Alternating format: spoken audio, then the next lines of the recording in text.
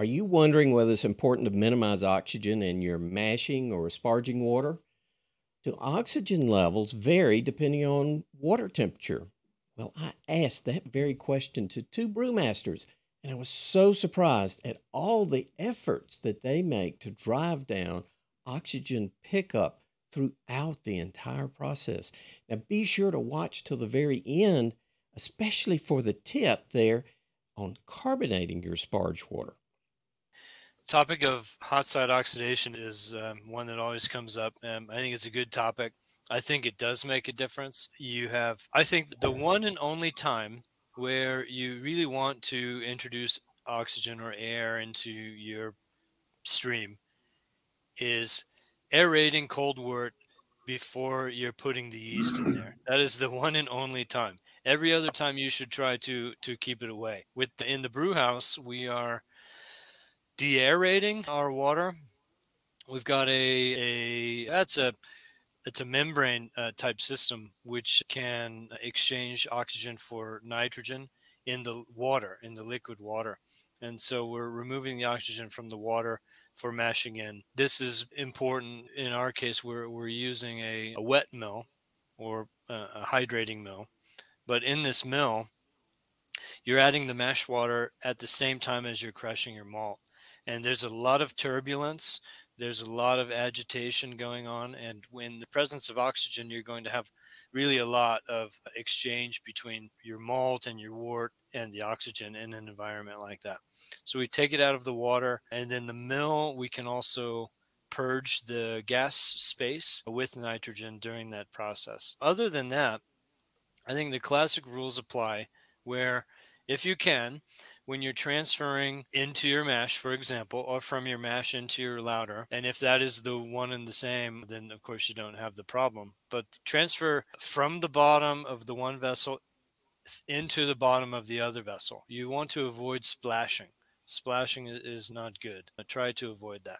And in the lautering with sparging, the classic rule there is you can maintain over the top of your grain bed a very thin liquid surface, a film of water, as that sparge water is spraying down. The sparge water is hot, by the way, and hot water has oxygen is less soluble the hotter the water is. So in the water, it's maybe not that bad. But if you're spraying it on a dry grain bed in your lauter tun, you're going to be putting a lot of oxygen into your wort. Tobias, what do you think? What do you guys do? Yes, the same. Absolutely. As you said, hot water has less potential to oxidize. So that's why it's not a big deal with the sparging water, but it's a big deal with the spent grains if they are not protected by a water film or a wort film. So that's why what I said before with the decoction system, what is oxidization? Where is it? And fatty acids, for example, when they have no water around, when you jump it into the mesh tun, for example. So that's not good. But everything else in the brewers, I think it's less potential to oxidize something because it's hot water. But the colder it gets, the more important it is. And I would say even harder than Scott.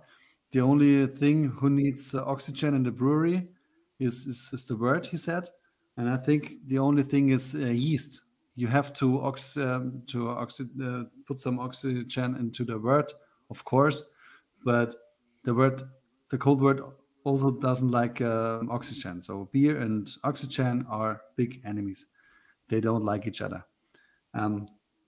That's why protect everything. We have a de-aeration system for our processing water, for example, for our brewing water and for our processing water. So we do it more or less. It's like a stripping method. So we put some CO2 into the brew water and strip all the oxygen out to have a water with less than 1 ppm or 0.5 ppm oxygen.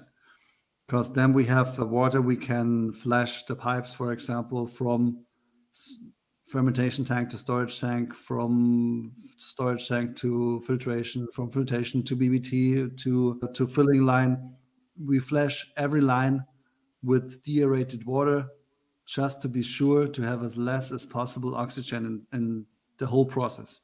Because if you, for example, don't do that, or you don't pressurize your tank before filling it up after fermentation. So we have a 2-tank system. When we go from the fermentation tank to the storage tank, maturation tank, we have to prepare the tank before with CO2. So that's why we normally just clean it with acid. So then we can do it under CO2 atmosphere. With caustic, it's completely destroyed. That's why maturation tank you can clean with acid. And then you have still the CO2 inside. And after that, you will flash it again with CO2. We measure the oxygen content on the tank outlet or on the highest point, because CO2 will let it in from the bottom because it's heavier than oxygen. Then we push out the oxygen, because when you oxidize your beer in the lager tank, for example, then you will not find any oxygen content in the finished beer, but you will find a very bad taste because it's already oxidized in the lager tank. So that's why it's absolutely key to look on the oxygen in the whole process, not only on the water which you use for brewing. It's even worse in the cold part of the brewery.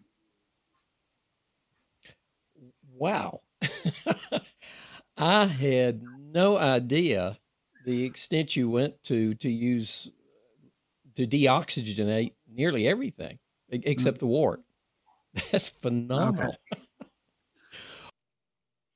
Now, this was just one clip from the entire replay, and I've posted the replay link here on the screen and in the description. And don't forget to leave me a comment and let me know what your top takeaway was. A like is always appreciated too.